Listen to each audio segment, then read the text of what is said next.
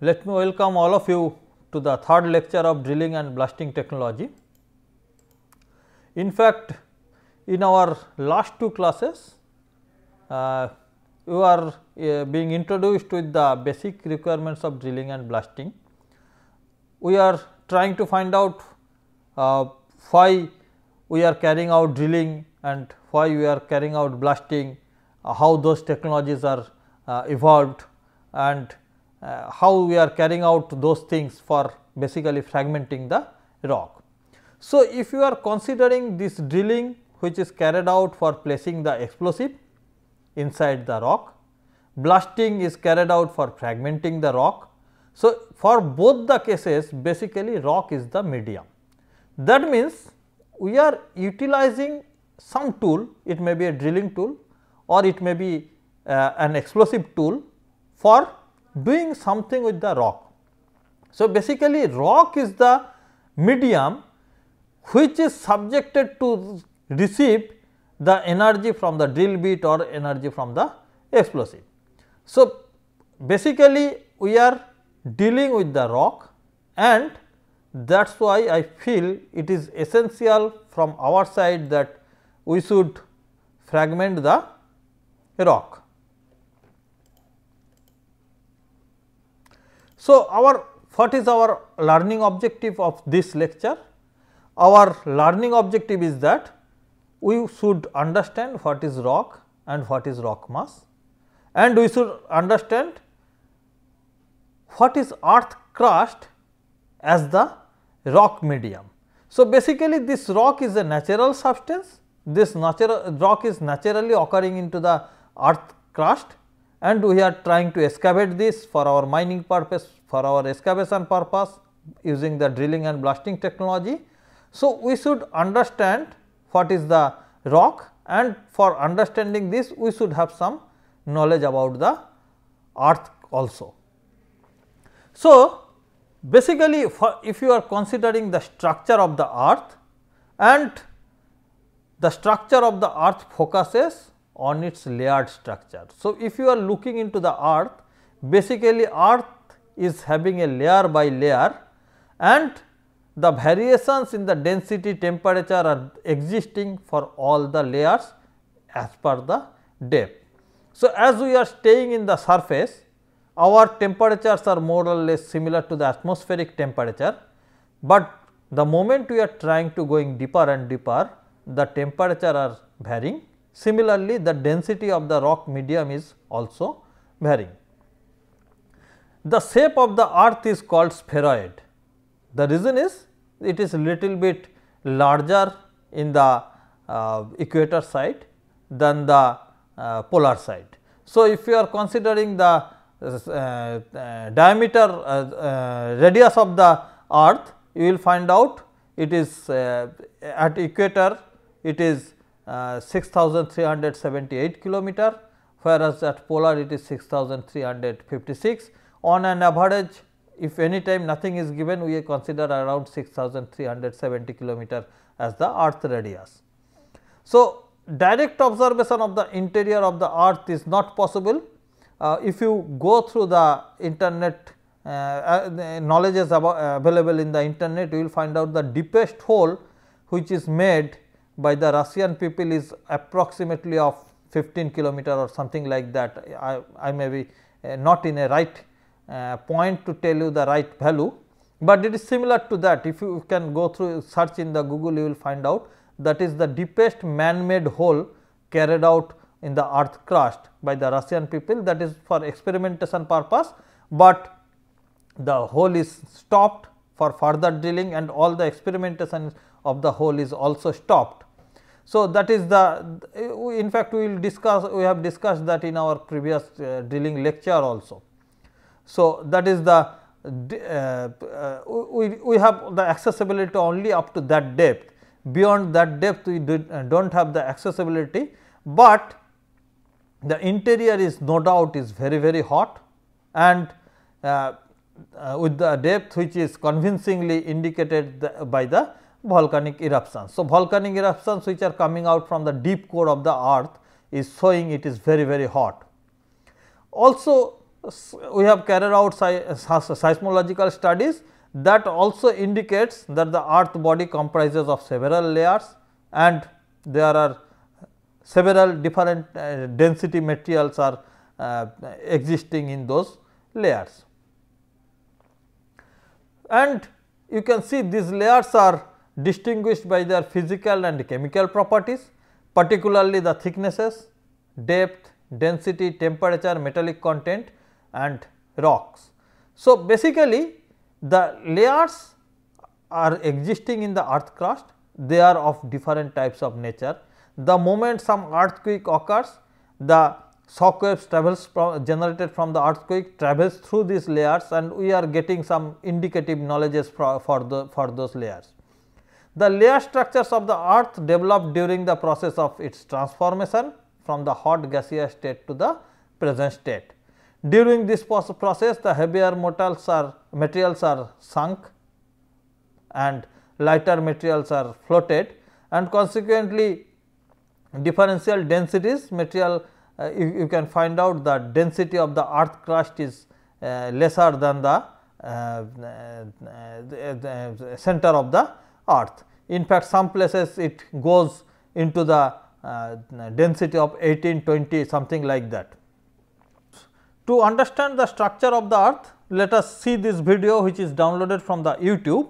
So, this will give you a better understanding about the earth crust. If we could split open our planet, we would see that it is made up of various zones. The Earth is approximately 8,000 miles or 13,000 kilometers in diameter from the North Pole to the section of the earth crust.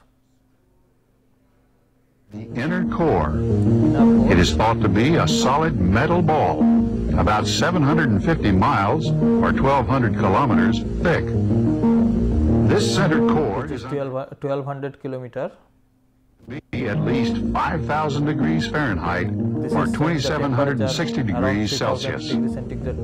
Surrounding the inner core is the outer core. Then the outer this core, area is about 1,400 miles or 2,300 kilometers thick, further and is 2,300 believed to be kilometer molten or liquid rock. after inner core. Nickel and iron are probably the main elements of the outer.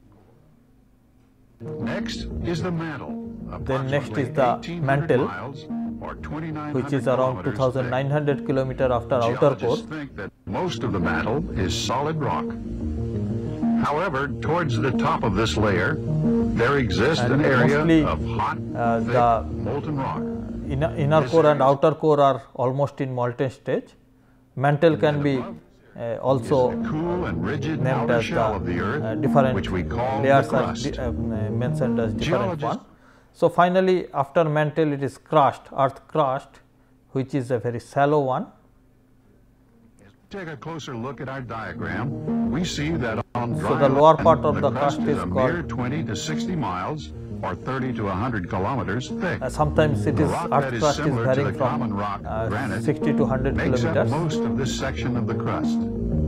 And under the ocean, the crust is a much thinner layer of rocky material similar to basalt. This section of the crust is approximately 3 to 6 miles or 5 to 10 kilometers thick.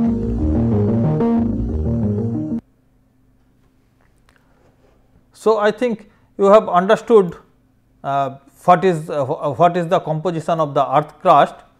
Now, let us see once again.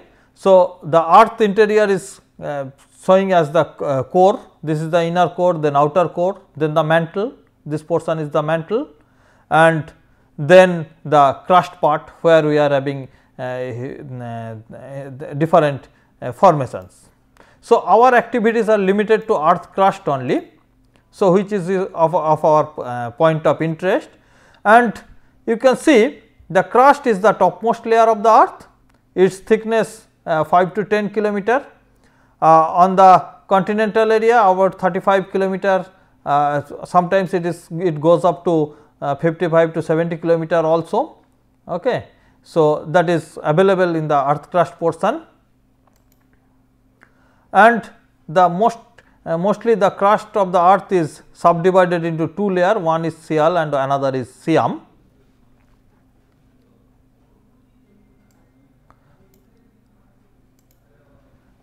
upper portion of the earth crust is called as seal. Seal basically consists of rocks like igneous, sedimentary, metamorphic rocks. So, seal part is of mostly the lighter weight material. So, it is basically the basic element is silica. Basically the evolve is from the igneous rocks, then the igneous rocks converted into different other rocks. So, the composition is usually granitic or granodioritic.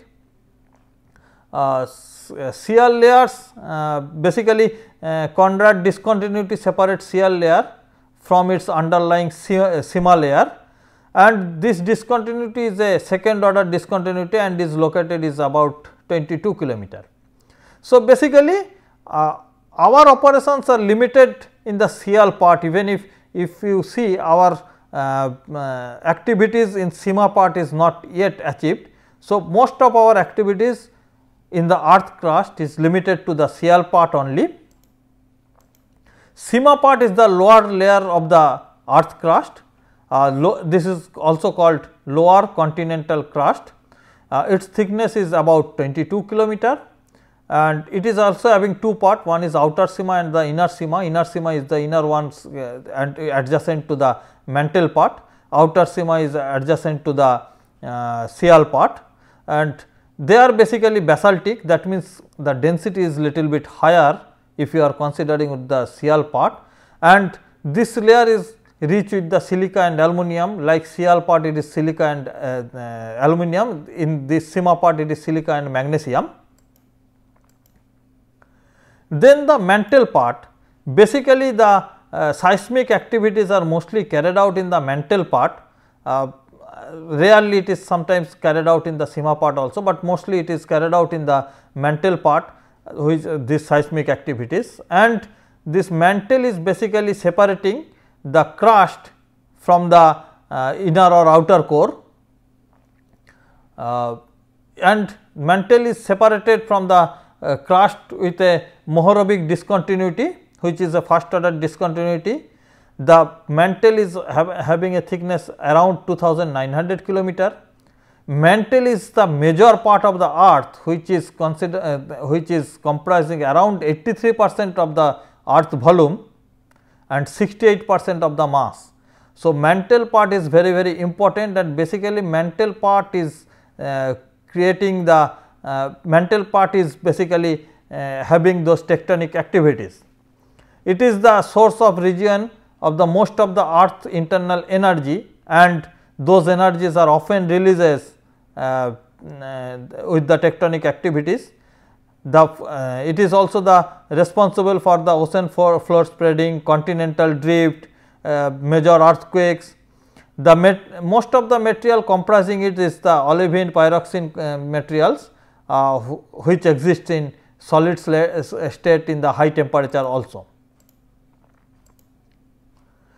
Within the mantle a number of second order discontinuities are also there, and often these stresses are build up along these discontinuities, and with the breakage of those energies are released. Density break at 80 kilometer of the depth changes the density from 3.3 to 3.87. So, where the earth crust our normal density is varying around 2 to 2.4, in the mantle this density reaches up to 3.3 to 3.8. Gravity break at 150 kilometer depth. So, gravity changes from 984 centimeter per second square to 974 centimeter per second square. It reaches at depth of 1200 kilometer. So, at 700 kilometer depth there changes the capability of the materials in storing about elastic strain energy. So, that is why these mantles are very significant one, which basically produces the earthquakes and different release of the different seismic energies. 950 kilometer depth, it marks the lower limit of very rapid rises in the velocity of seismic vibrations, and 1200 kilometer gravity attains its minimum value of 974, thereafter it rises 1068 centimeter per second square at core boundary. So, that is why this mantle part, which is important for seismic activities, but not of very much interest to our part. Our rock excavation is limited to the outer core, that is the seal part of the crust only. So, the core, for our sake of knowledge, let us understand the core is separated by the Gutenberg witchcraft discontinuity, and this it is the core is considered up to the center of the earth, and the outer core is 2900 kilometer to 4982 kilometer depth, and it is considered to be a state of homogeneous fluid. That is why the seismic wave, the body seismic wave, S wave, CR wave does not travel, does not transmit through this medium, it transmits through the outer medium only. However, P wave may travel from this medium. The middle core is existing around 4900 kilometer to 5100 kilometer, and this is in semi-fluid or semi-fluid state, and inner core is very in fluid state, and often the density of the inner core raises up to 18. So, inner core is called knife, and its thickness is believed to be 1250 kilometer. So, basically this is the comprising of the earth. In the next class we will discuss about the geology of the rock. So, the understanding of the earth is basically showing us that all our activities are limited to the crust of the earth, and that is also the outer crust of the earth, which is called as the seal. So, on the very surface part where the density is low, on that part only we are carrying out our rock excavation activities. So, we will understand the rock and rock geology in the next class. Thank you.